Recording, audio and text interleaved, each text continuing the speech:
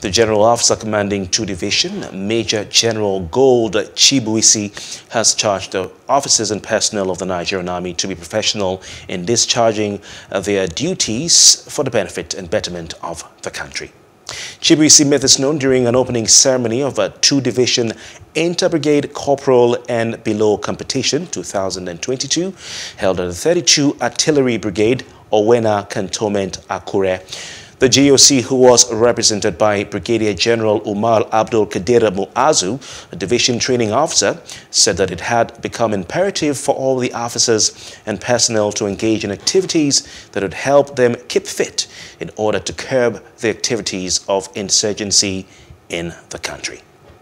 Please do subscribe to our YouTube channel and don't forget to hit the notification button so you get notified about fresh news updates.